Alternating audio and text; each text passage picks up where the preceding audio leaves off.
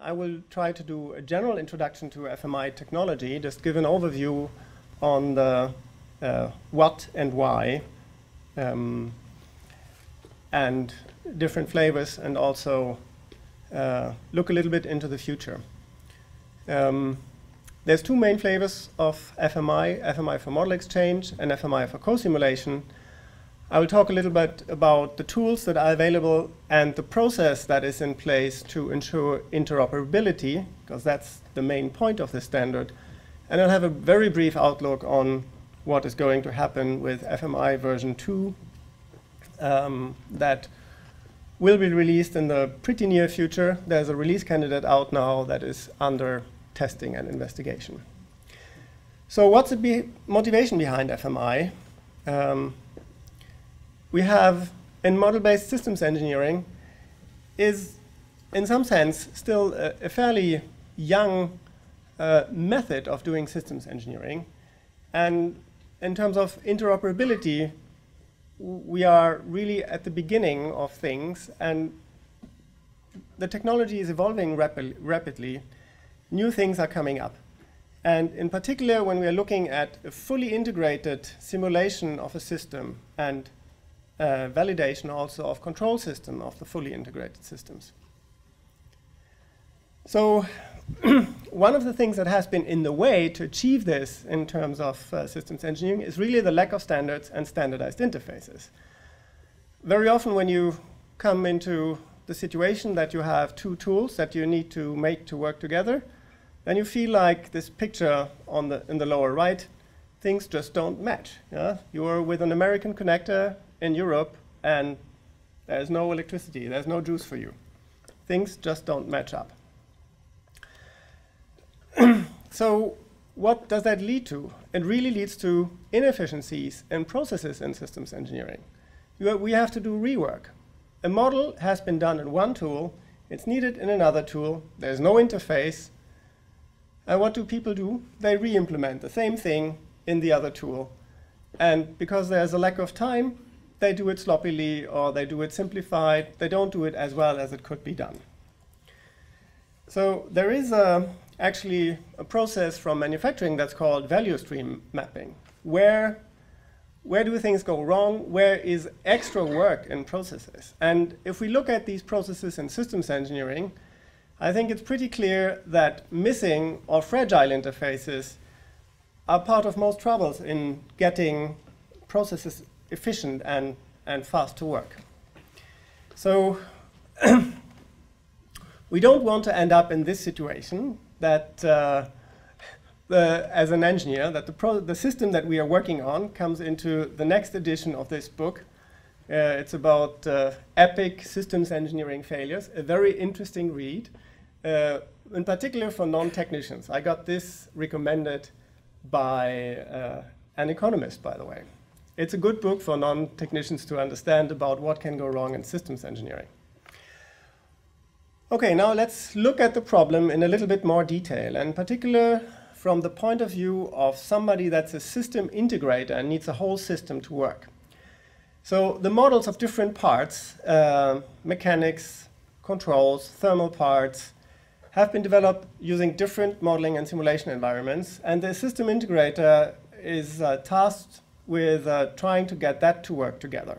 So he wants to simulate the complete system, and the different programs have to interact with each other. And that's an issue, in particular when you have many different tools, because you need n-squared interfaces if n is the number of tools, if you don't have a standard. And that looks much better if you do have a standard interface. And I give a little bit of history background that's not on the slide here. This came around, maybe around 2008. A European research project was started and initiated mostly by automotive OEM, with Daimler as one of the main driving forces behind it, but many others joining. The project was called Modelizar, to bring together Modelica as a modeling standard and AUTOSAR as a automotive standard for interfacing in the controls arena. since then, it has actually changed stewardship, and by now the Modelica Association is taking care of the FMI project, and there is an FMI steering group, and the Modelica Association has reorganized to accommodate projects under different steering groups. So FMI now has its own steering group, which consists of vendors and actually industrial power users in order to make sure that requirements are well met. And this group is taking care of the standard and moving it forward. So with this standard interface, the idea is that we have different units that comply to the standards. They are called FMUs, a functional mockup unit. And inside the FMU, IP inside it is protected. It's a compiled model, and it can be deployed to third parties. It can be deployed inside the company. So the goal of the FMI project in the Modelica Association is to bring together in an open simulation infrastructure physical system models, whole systems, component models of physical systems, controller models, controller hardware, and controller software. And the idea is that there is all of these models or the real software are encapsulated in a DLL and in this complete FMI interface that I will talk about a little bit more.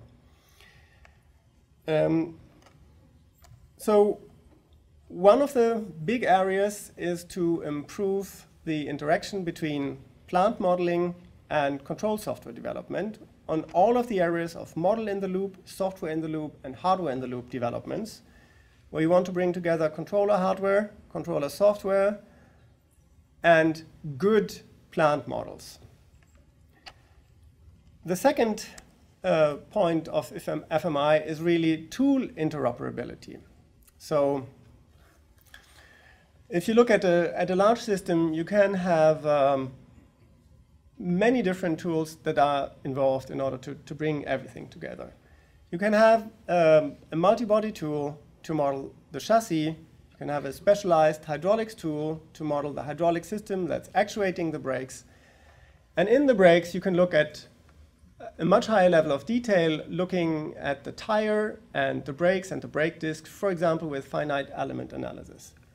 And to bring these things together is actually very often a pain, and the idea of FMI is to really relieve this interoperability pain. The third point, and I think that's really one of the most important ones. I mean, I think all of us who work with model-based development know that developing models is actually a very labor-intensive and costly thing. So what we want to achieve with FMI to make it much easier to deploy model assets throughout the enterprise and the company. There's very often friction in processes between departments and in particular also between suppliers and OEMs.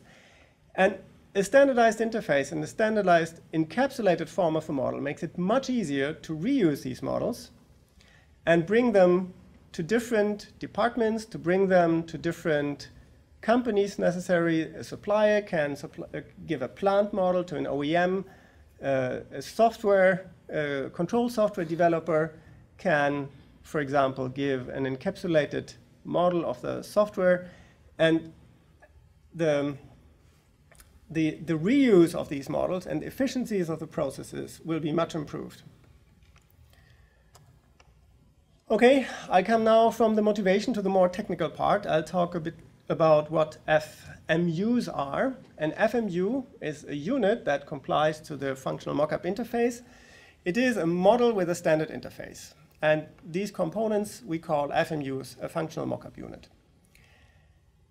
An FMU is divided into two main parts. There is a description of the interface data, which is in an XML file, and the actual functionality can be either C code in order to support hardware in the loop, or it can be binary compiled code, depending on really the use case.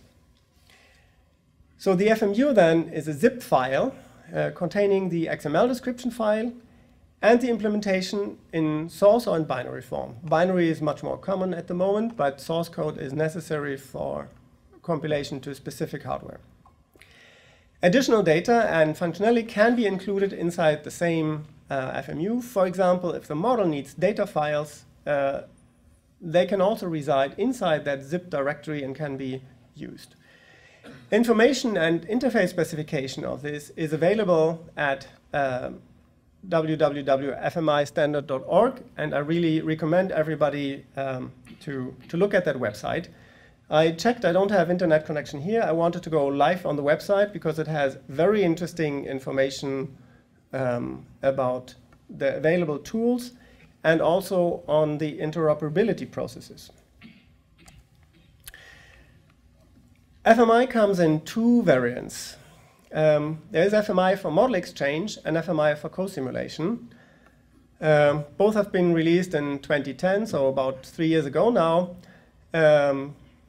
And we are about to release a version 2 at the end of the year or beginning of next year.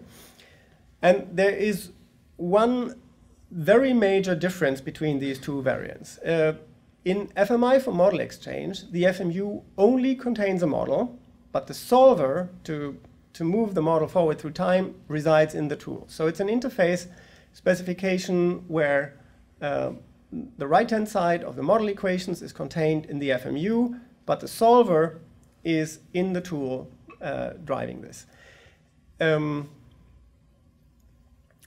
This is similar to as functions in Simulink for those people who work with it. The difference is that it's a public standard where both sides of the interface are well documented publicly and accessible to everybody. The second FMI variant is FMI for co-simulation, which reuses as much as possible from FMI for model exchange standard in terms of how, for example, the metadata about the model is handled. But it's, the difference is that the solver moves really from being in the tool into the FMU. And that makes quite an important difference, and also very different use cases about how the FMI standard can be used. So now let's look at how an FMU is built up. The FMU has these two main parts, a model DLL and a model description file in XML. The model description file references an XML schema, XSD, which is defined by the FMI specification. And that schema makes it possible to very systematically work with all the definitions and the metadata that is contained in the FMU. And it gives a lot of possibilities to do useful and intelligent stuff with the model in that is compiled into the DLL. So a simulator GUI would read the XML file. A user can interact with that. The GUI controls the solver, and the solver runs one or many DLLs or FMUs in the model. That is a very rough structure of the FMI interface. And there's a couple of good reasons for the structure. I'll go into more technical detail as we come.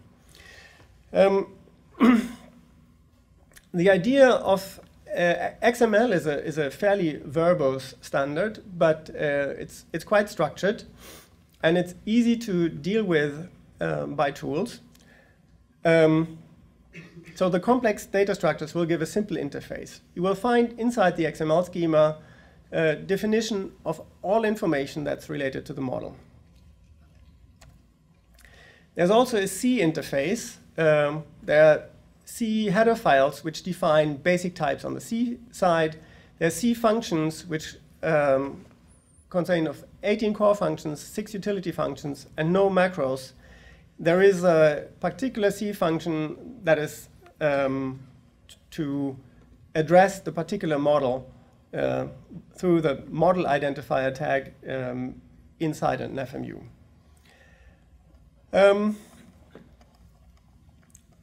So inside the C interface, there you can instantiate the model, This FMI component is then a parameter to the other interface functions, pointer to void, maybe too technical. Functions, there are functions for initialization, termination, and destruction. There is support for real, integer, Boolean, and string inputs, outputs, and parameters, setters and getters for all these functions. The C interface allows any kind of interaction that you need to do with a model, with an FMU. So with an FMI for model exchange, you can do import and export of input-output blocks, and they are described by differential algebraic discrete equations with time, state, and step events. These FMUs can be large, so they can be enormously big systems, 100,000 and more variables. But FMUs can also be used in embedded systems, so there's small overhead. That is part of what you get from the separation of the metadata into the XML file and the actual execution and core of the model into the DLL. Signals in and out of a model exchange FMU are essentially that you have an enclosing model that contains the FMU that sends inputs U into the model, gets outputs Y out. The solver is separate, and there is a communication between the right-hand side of the model to the solver and the actual values at the next time out from the solver, and all variables from the FMU are accessible in the external environment. So usually the interface of an FMU is many orders of magnitude simpler than what is contained in the FMU. Let's now look at the co-simulation part of FMI. We have we can couple several simulation tools, and each tool treats one part of the modular coupled problem. The advantage is that you can do specific things that are for one solver. So you can simulate heterogeneous systems, you can partition and parallelize such systems, you can do multi-rate integration, and things like that. FMI for co-simulation has a master-slave architecture and can take into account different capabilities of simulation tools. An important part is that FMI for co-simulation does not define the actual co-simulation algorithm. It only defines the interface that makes it possible to do very good co-simulation algorithms, but they are not part of the standard. They have to be developed by every tool supporting FMI for co-simulation. But it allows communication technology for distributed scenarios.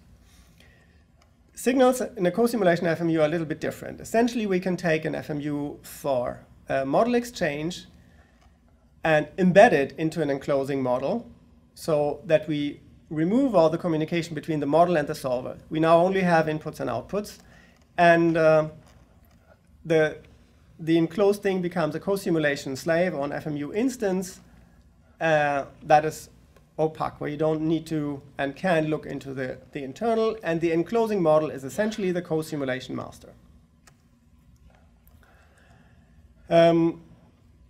It can be used as a standalone tool, or it can be used in a co-simulation tool where you have all the integration between different models on the co-simulation side. We usually have a wrapper and smart algorithms to drive co-simulation forward. Here is the architecture, how this would look for distributed simulation, where you need a communications layer that is separate from the actual models. I've seen actually recently an implementation of that on top of the mostly military used HLA standard. Okay, here is a snapshot from the website, the FMI website. I think there are around 35 to 40 tools that support FMA. The different color blobs on here, they have to do really with a process that the FMI steering committee and group has set up in order to make sure that FMUs really can interoperate. And I want to do some remarks here. Essentially, all tools here should, in the end, have green buttons, because the green buttons show that the tool has submitted FMUs for testing and has integrated into the interoperability process. There are cross-checking rules for FMUs, and we actually are lucky to have one of the stewards of this cross-checking process today with us. It's Andreas Jungans from Qtronic, who will also talk later. What is happening there is that there's several levels of compliance. There's an FMI compliance checker that's provided by the Modelica Association. And that compliance checker checks whether the FMU principally complies to the Modelica standard. But beyond that, you really want to make sure that particular implementations between tools really work together. And for that, we have this cross-checking rules and process where different FMUs are checked from exporters to importers. Exporters provide FMUs in this testing infrastructure. Importers import them. And there's an automatic process. This is a mostly automatic process where you can see which tools have actually been tested in detail with which other tools. This is work in progress. Lots of things are happening. There's, for example, 2 empty columns here because I took a snapshot yesterday and new export FMUs have been put into the system that have not yet been checked by importing tools but will in the next round of testing. So this is a very live picture of how interoperability really works. Okay, short outlook to FMI 2. There are significant improvements over FMI Model Exchange 1 and FMI Co-Simulation 1. In particular, there's more harmonization. The specifications are merged. There's in 2.0, there's only a single specification. There's an improved handling of hybrid and discrete models. There's an efficient interface to Jacobian matrices that allows optimization applications to also be integrated with the FMI standard. Very interesting from my point of view. Tunable parameters for interactive simulation, they are mostly important for the control development part of FMIs. It allows controller tuning. Okay, summary. I think FMI has a very high potential of being widely accepted in the CAE world. It was initiated, organized, and pushed by Daimler to significantly improve the exchange of models between suppliers and OEMs. It is defined in a close collaboration of different tool vendors, which is very useful for interoperability standards. Industrial users were and are involved in moving this forward and testing this all the time, and it can be used with many CAE tools. Many Modelica tools, Simulink, multi-body tools, and we will hear more about what tools it's being supported by. It's also supported by a couple of industry groups. There's a global automotive alliance group with more than 15 automotive OEM worldwide. They're really from the US, Europe, and Asia, which are pushing this forward. It's also supported by a standards driving non-profit organization, prostep.org, as part of PLM standardization. Thank you very much for your attention, and this was as much of an introduction as I could cram into 20 minutes.